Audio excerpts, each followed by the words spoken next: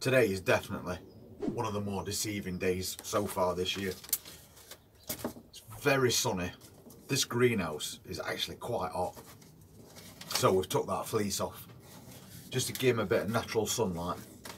And obviously we don't want them getting too hot, if that's even possible. Don't be deceived though, because although it's like this right now, tonight is that -5 night. So you're going to need that fleece on all your plants. So please, if you've not already done it, get the fleece out or take your plants indoors. Because if you don't do one or the other, at -5, you're probably going to lose most of your plants.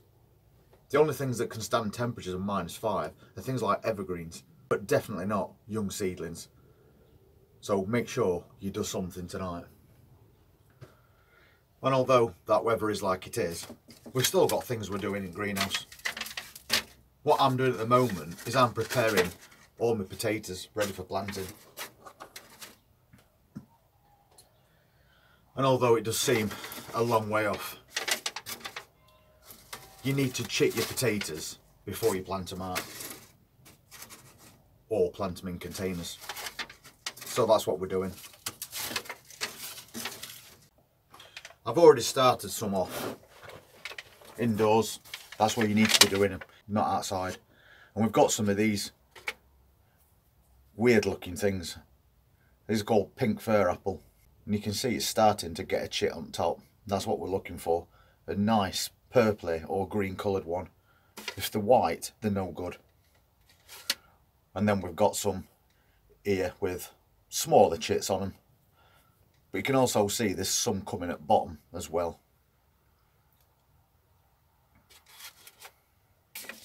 So we've got these done. I don't need to label them because they're quite obvious what they are.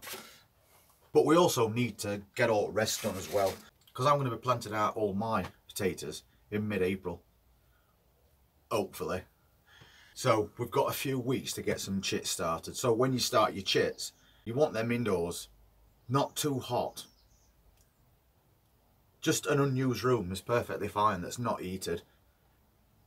So basically, anywhere frost free. And make sure they get a good amount of light. Then you'll get really good healthy chits. And that basically means that your potatoes are starting to grow those potato plants before you even put them in your compost. And that's what we do it for. And I've got quite a few different types. So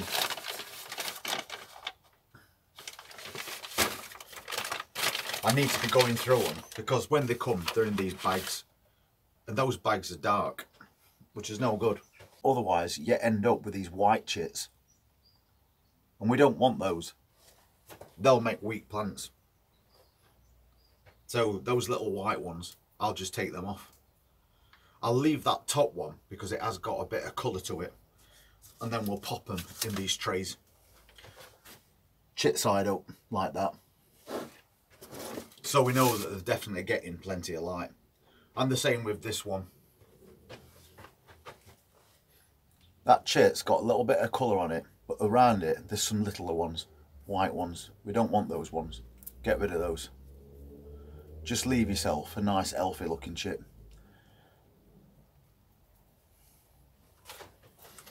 And again, drop it into your tray. That way it can stay upright, without the risk of it rolling around and breaking that chit off as you're trying to grow it. These ones are called Carlos. And again, that's a really good chit, that one. Tiny one on edge, get rid. Tiny one there, get rid. And because that's such a good chit, and I know there's another trying to come at the bottom, I'm also going to take that off. So I'm only left with one. Because each chit is going to grow into a potato plant stem and fill up with leaves. And if you get too many growing out of your compost from just one seed potato, it's going to be making more green foliage than it is actual potatoes. So as a rule, I have 2 chits per potato, and that's maximum. So it's very simple to do. Pick them out, select your best chit or 2, pop them into your tray. And then you can pop them back indoors. If you get chits that aren't on top, and even right down as low as this, don't worry about those. They'll grow perfectly fine. As these grow, what they'll do is they'll turn and they'll start growing upwards.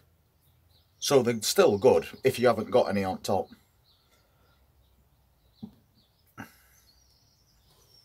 That one's got 3 on it. So in that situation, I'll just take away that side one and just leave those top 2.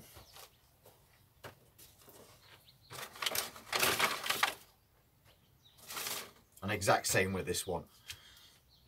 One white chit on side and a little one there, but quite a decent one on top. Keep that. And that's them done. And then make sure that you label them. If for nothing else, you might have some that's first earlies, some that's second earlies, and some that's main crops. So you need to be planting those at the right time. So that's them done. And we've got one job done at least today. And then do exactly the same with all the rest of your potatoes. I bought 6 of each seed because I'm only putting these in containers anyway. But I don't have to keep coming back and forth to camera. You can see what I'm doing, taking away white chits and keeping the healthier looking ones. And it takes minutes to sort out. This one's got 5 growing on it, which is way too many. So we're taking all them off, except those top 2.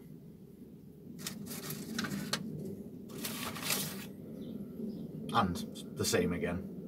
5 growing. Remove any that look white. And even if you only end up with 1 decent one on top, it's enough to get your plant started.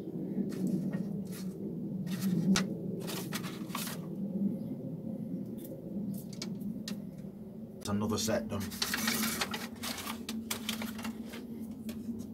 And they're called Amor. And then I've got some called Picasso.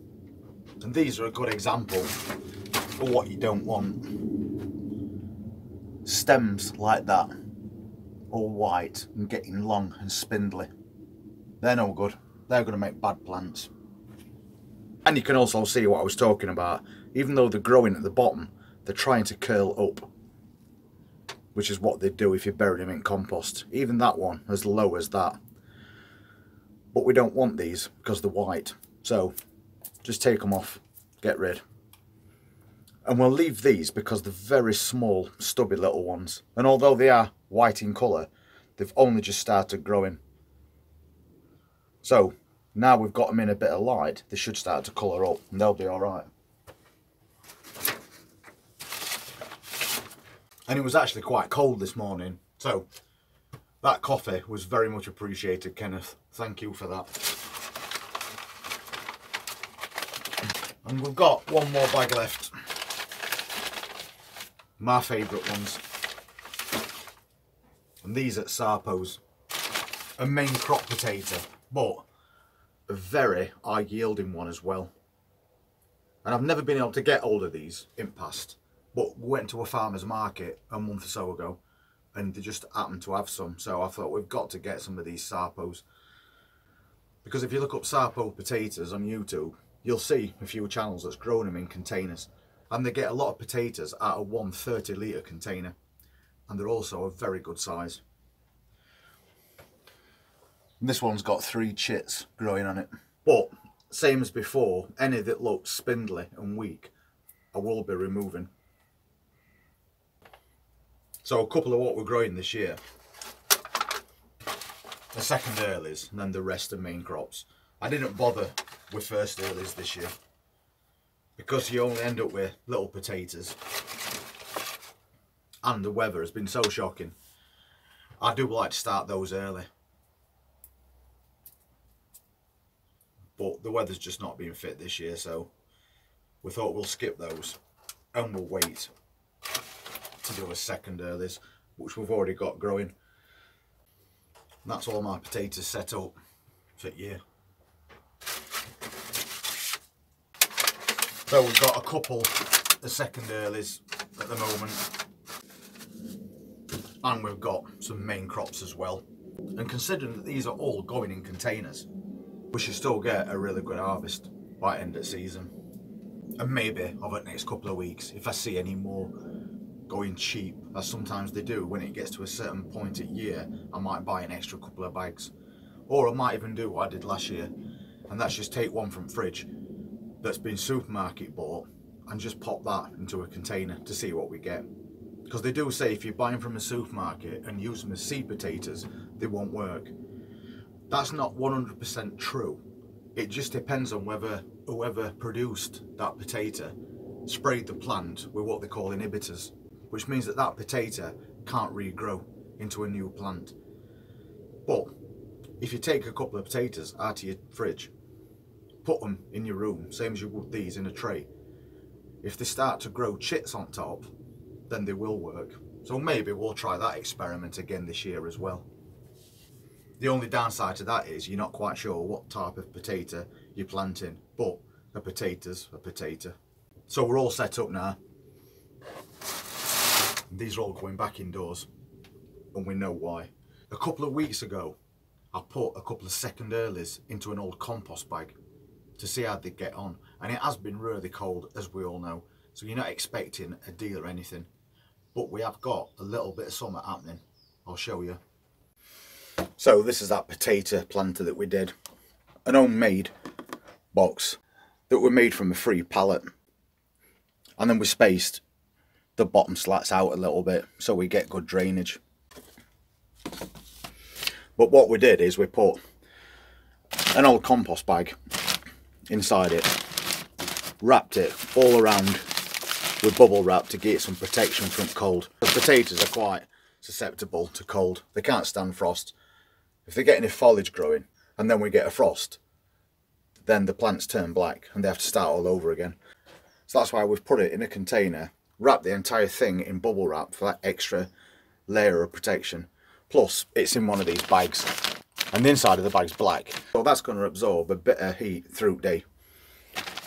But we've left it alone to see what happens.